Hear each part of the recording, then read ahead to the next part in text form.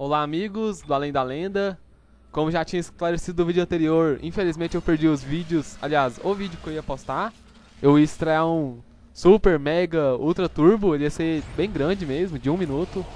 Ia passar quase metade de uma música que eu curto pra caralho, mas na próxima vez que eu tiver uma oportunidade eu mostro minha música preferida pra vocês e que eu garanto que todo mundo vai gostar também.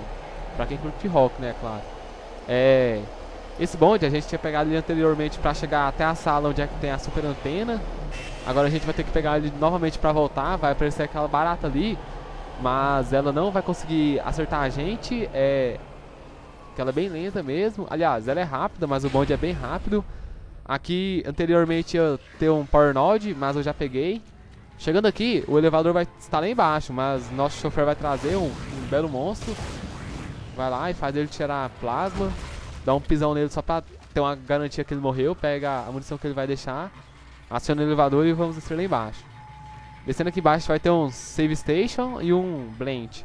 Quem quiser dar um upgrade em suas armas ou armadura, pra quem não seguiu o meu conselho e não atualizou a armadura, aliás, não deu um upgrade na armadura, é uma boa hora, que a gente já tá com 3 Power Nodes. Power Node aqui tá sendo mato, tá tendo muito Power Node mesmo, Vamos lá, vamos dar um upgrade na nossa Line Gun, que, como já disse, é a arma mais forte que a gente está tendo no entanto.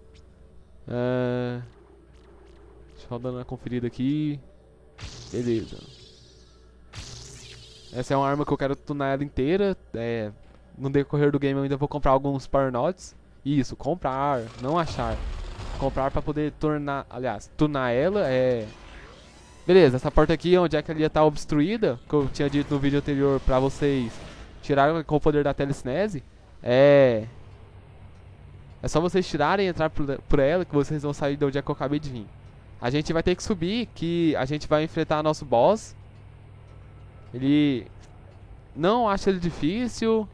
Na verdade, no começo eu passei mal, eu morri várias vezes. Vocês lembram aquela vez que a gente sentou em um canhão pra poder atirar em uns meteoros? Aqui vai ser o mesmo esquema. A gente vai usar aquele canhão, mas dessa vez pra matar o boss, que ele tá preso em nossa nave. Aqui no cantinho vai ter algumas munições, misturado com essas caixas amarelas aqui. Quem se lembrar pega ou deixa de pegar, peguei na volta. Entrando aqui dentro vai ter um Power Node, dá uma parada pra respirar. Tenham calma, o monstro é fácil. Com a janela fechada já dá pra ver que ele é gigante. E beleza, ali vai ter um salve station. Quem tiver com medo de morrer, dá uma salvada. Ou quem não tiver a mira muito boa, beleza? Vocês vão dar um tiro nele só pro safado acordar. E o esquema aqui é o seguinte, gente. Como dá pra ver, ele tem uns caroços amarelos em seus tentáculos. O molusco aqui. Aí, ele vai começar a atirar esses galões aqui na gente, pedaço de nave, metal, cometa, sei lá, vai começar a atacar um bagulho na gente. Aí, o conselho que eu dou mirem sempre em um só tentáculo, porque assim vocês vão matar ele mais rápido e matando mais rápido vai ficar menos tentáculos. E a cada menos tentáculos menos bagulho lançado na gente e vai ficar cada vez mais fácil da gente matar ele, beleza? Tomar cuidado, aconselho a vocês não atirarem com os 2 canhões, porque infelizmente ele superaquece bem rápido. Já consegui destruir um tentáculo. Quando vocês estiverem com a mira boa já, vocês usem os 2 canhões. Ou quando tiver vindo alguns metais, vários metais aliás, se for 1 ou 2 vocês atirem só com o mesmo. Não tem segredo, é uma coisa bem simples. Novamente eu vou reforçar a ideia de pedir desculpa a vocês, porque não foi uma coisa intencional, velho. Eu tô me sentindo mal porque, sei lá, velho, eu fiz a merda de apagar e... não, mas não dá nada, não. Vou recompensar semana que vem postando 2 a 3 vídeos por dia. Vamos só ver a hora que eu vou acordar mesmo. E outra coisa, novamente eu vou dizer aqui, quem for de Goiânia, quem for de Goiás e for na Anime Project, dá um alô, mandar uma mensagem pessoal pra mim, comando e-mail, nós combinamos, a gente se encontra lá e tal. Vai ser bem legal, vai eu e o Júlio Blade, um amigo que tá fazendo detonado do Devil May Cry 4. E vamos lá, Tá faltando apenas 2 tentáculos, tá bem simples. Consegui esquentar a máquina demais, ainda tô com 74 de sangue, tá bem simples aqui. Aí, cuidado com as paradas que ele vai tacar. Como eu tinha dito, quanto menos tentáculos, menos bagulho ele vai tacar na gente. Por isso é bom vocês se focarem em apenas um de cada vez. Não precisa ficar com medo que quando deixar apenas 2 tentáculos é uma coisa bem provável é vocês morrerem. O bicho vai começar a dar uma, sei lá, uma agonizada ali, tá vendo que tá morrendo, safado.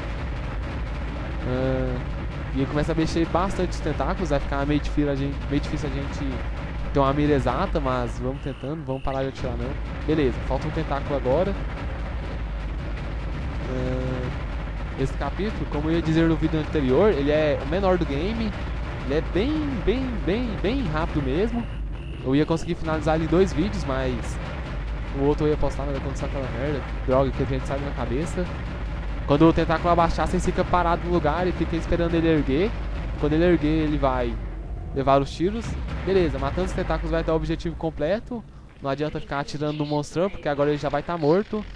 A gente vai receber uma super grande ultra hiper mensagem da bochechuda. Vai aparecer um Joezinho, aquele negruxo enchendo o saco também. E vamos escutar o que ela tá falando.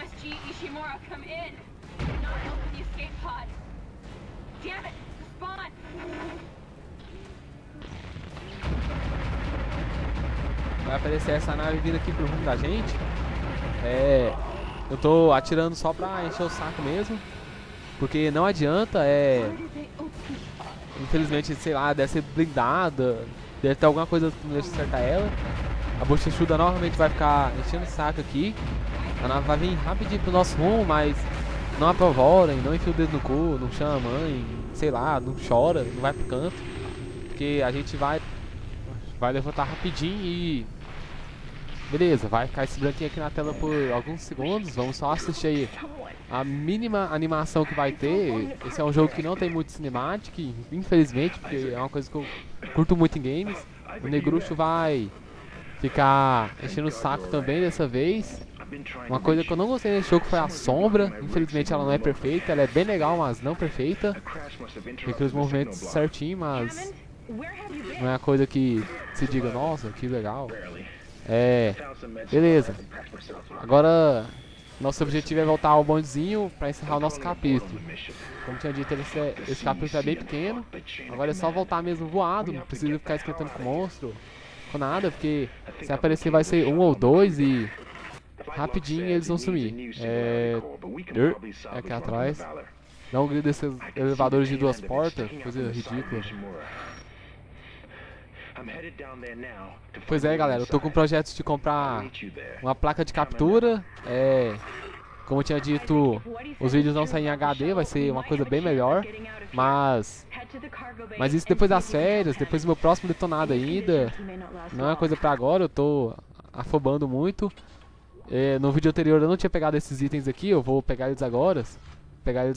Desculpa. Só pra colocar no store mesmo, a gente não vai precisar por agora, vai ter esses safados aqui, mas vocês pegarem a arma de ventinho que tá com vento, que um tiro mata bastante deles, que eles são bem fracos mesmo, e não fica querendo matar demais não. O conselho que eu dou é vocês saírem correndo, rapidinho mesmo. Peguem os itens quem quiser, eu não vou pegar porque já tô lotado, tô cheio de item.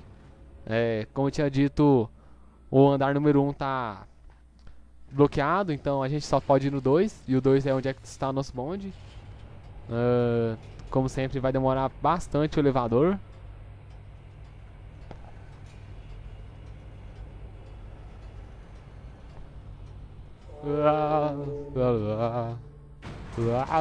Vocês vão escutar uns gemidos do além aí, não sei o que é, um bagulho estranho.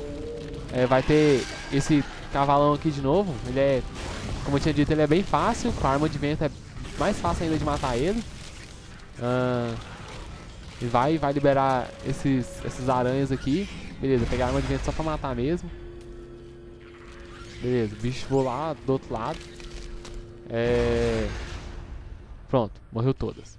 Quem quiser, pega os itens que talvez não pegou anteriormente nessa sala. E Agora vai aparecer aquele monstro gordão, ele é bem xaropão mesmo. Vocês dão uma passada no store, descarrega.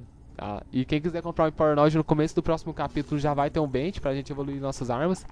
Vende o Ruby Semiconductor, Gold e as outras coisas vocês deixam no safe, beleza? Quem quiser vender também pode vender, eu não proíbe e tal, mas sei lá, eu gosto de deixar bastante munição pra quando precisar mesmo ter bastante de sobra. Talvez na próxima vez que eu ver um story eu vou trocar de arma, não sei. Beleza, chegando aqui vai aparecer esse gordão. Com a arma de vento ele não estoura, é uma coisa ótima. Porque se ele estourar vai aparecer aqueles monstros, os insetos pequenos que grudam na gente e arrancam um bom sangue. Então é isso aí, pessoal. Valeu, comentem, até o próximo vídeo, aperte mão, abraço, fui! Adicionar os favoritos. Tchau!